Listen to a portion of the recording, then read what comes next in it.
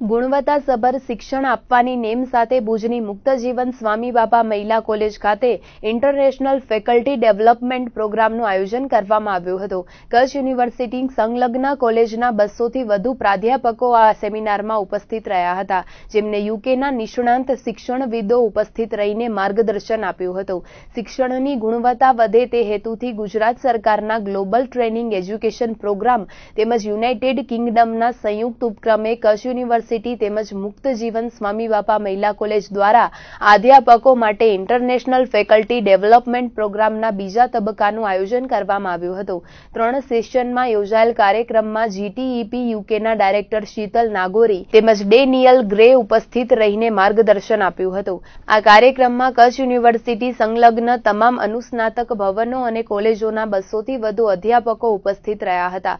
આ કાર્યક્રમ કેસીજી દ્વારા યુકે ઇન્ડિયા એજ્યુકેશન કોલોબરેશન અંતર્ગત યોજાયો હતો. આગામી ત્રીજો તબક્કો યુકેમાં 10 દિવસ માટે તેમજ ચોથો તબક્કો 1 વર્ષ માટે ત્યાં જ યોજાશે. આજના કાર્યક્રમમાં Kutch university registrar DM Bakraniya, Kashmira Mehta, MG Thakkar, ગિરીન બક્ષી, મહિલા કોલેજના ટ્રસ્ટીઓ જાદવજીભાઈ વરસાણી, કીર્તિભાઈ વરસાણી સહિતનાઓ ઉપસ્થિત રહ્યા હતા. આ ફેકલ્ટી ડેવલપમેન્ટ પ્રોગ્રામ ઇન્ટરનેશનલ કક્ષાનો છે. ગુજરાત સરકારની સાથે આ કાર્યક્રમ યુકે ગવર્મેન્ટના કોલાબોરેશનથી કરવામાં આવ્યો છે. આજે આપણે એના બીજા તબક્કામાં ટ્રેનિંગ યોજી રહ્યા છીએ, જેની અંદર કચ્છભરની યુનિવર્સિટી સંલગ્ન કોલેજની ફેકલ્ટીઝ બધા આ ટ્રેનિંગ લેશે. આ ટ્રેનિંગની અંદર શિક્ષણની ગુણવત્તામાં સુધાર આવે અને એક ટેકનોસેવી ટીચર્સ આપણી યુનિવર્સિટીને આગળ લઈ જાય એ નેમ છે.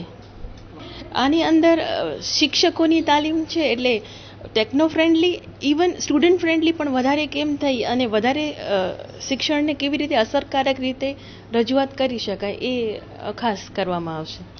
એ લોકો યુકેથી બંને આવ્યા છે faculties, they are from London. અને હવેના પછીના 2 તબક્કામાં, આ કુલ 4 તબક્કામાં આ ફેકલ્ટી ડેવલપમેન્ટ પ્રોગ્રામ છે, અને જેની અંદર 2 તબક્કા, બીજો તબક્કો આજે પૂર્ણ થશે.